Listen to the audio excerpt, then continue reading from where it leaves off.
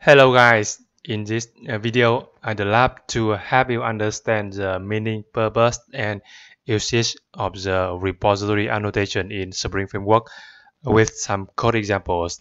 I am Nam Ha Ming from code java.net.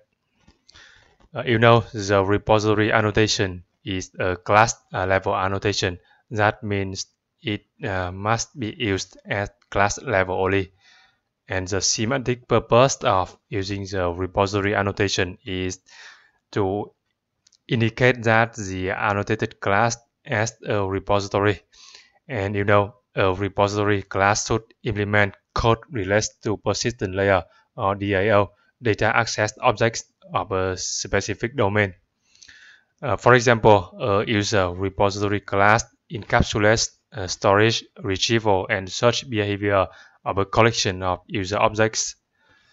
And the technical purpose of using the repository annotation is that the annotated class will be auto-detected through class path scanning by Spring Framework, and Spring will create an instance of the class, which is then managed in the application context.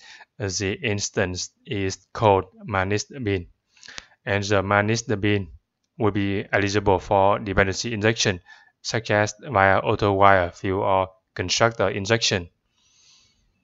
And if Spring data is used, the annotated class is eligible for Spring exception translation that automatically translates native resource exceptions, such as JDBC exceptions, to Spring's data access exception hierarchy.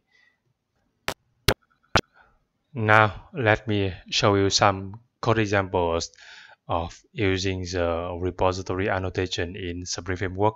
So I have a Java Spring project in Spring 2 Suite IDE, and say we have a domain model class or entity class user that has two fields, ID and name. And of course, we have getters and setters, and also I override the methods to string as code and equals. And for the persistent layer, I define an interface based DAO for generic type T like this, and this interface defines three operations: save, get, and file. And this is a concrete implementation of the base DAO class, the user repository class that implements base DAO for the type user. And you can see we use the repository annotation here. This annotation comes from this package. Okay, and then we need to override the methods defined in the base DAO class, DAO interface, save, get, and file. And for the sake of demo, I used a map here to store user objects in form of keys and values. Keys are user IDs and values are user objects. Okay, and because we use the repository annotation here, this class has the role of a repository or DAO in the application. And also we can use the auto-while annotation in another component, such as in the user service class, to let Spring Framework inject the managed bin of the user repository into a bin of this user service class. And you can see we call the method file of the user repository here. And this is a simple test program which scans for the package net.codejava to load the annotated classes, and we get a bin named user repository from the application context and cast the type to user repository.